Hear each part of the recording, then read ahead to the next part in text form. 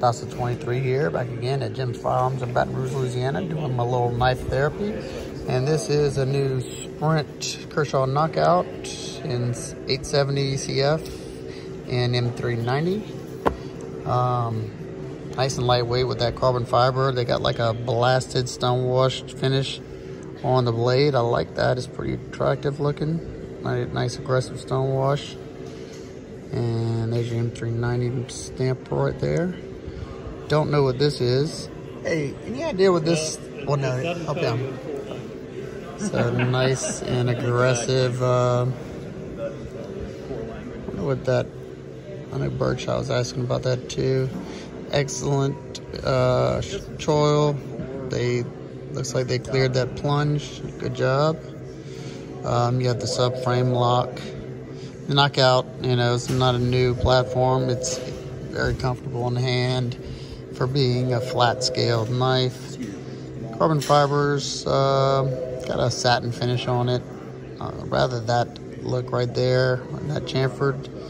I don't really like the shiny satin. It looks like maybe a bead blasted pivot. And black hardware, probably T6, I'm not certain though. Tip up, left or right hand, deep carry, I think just like on the other one. Be careful with taking these apart because this is just a little female collar right there, like insert that the screw comes in from the back and screws in. No, they should have went with the carbon fiber backspacer. That kind of looks funky.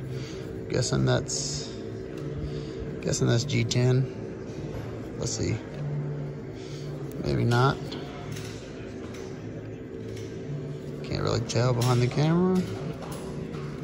Looks kind of like plastic.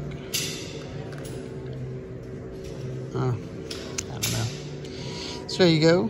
The new Kershaw Knockout, or the Sprint, whatever you want to call it. These are assisted. Perfectly centered. Love how the flipper tabs canted back like that. Nice and comfortable. Comfortable ergonomics. Very slender.